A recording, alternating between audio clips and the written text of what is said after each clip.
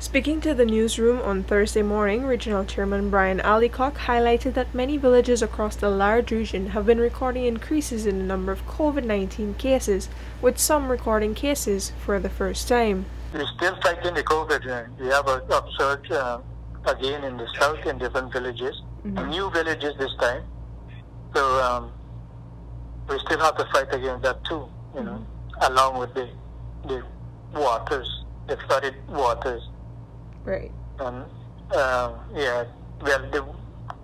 have some large village, Crowdar, Katunarib. Ishilton is receiving some more cases, positive cases. So, and the team is working around the clock to see how best we could address the issue. Well, of course, people interacting, helping one another. This is how the thing is spreading, So even though we have a village, we had it on lockdown, and Pusho had it for about 14 days, and when it ease off now, cases again emerging. According to updates provided on Wednesday by the South Rupununi District Council, SRDC, on their Facebook page, there have been 4 confirmed COVID-19 cases in the village of Sawarawao in the South Central Rupununi and 17 cases in the Katunarib village in South Rupununi. On Wednesday also, the Ministry of Health, via their daily COVID-19 dashboard, indicated that 8 new cases have been recorded in Region 9. In addition to the growing COVID-19 concerns, Allicock previously related that a surge of malaria cases has also been recorded for the regional authorities. Allicock also related that the floodwaters have receded by 8 inches, but they are expected to return, possibly higher.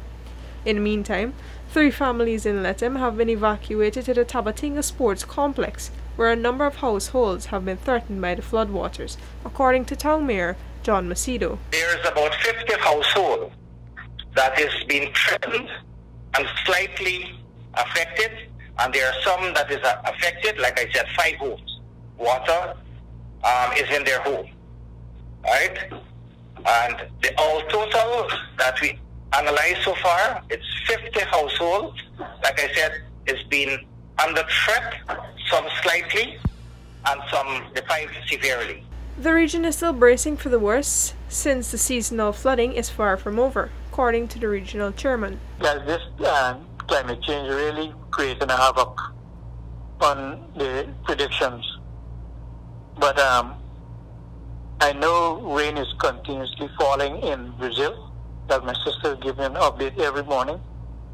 And once the Rio Branco is coming in back, then we, but at the moment it's receding and the water is pulling off.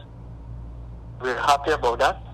The regional chairman and mayor have mobilized resources to ensure that people in the town have access to purified drinking water, since those people with hand-dug wells no longer have access to clean water. Supplies from the Civil Defense Commission, CDC, are also being distributed. Reporting for the newsroom, I am Vashani Raghabir.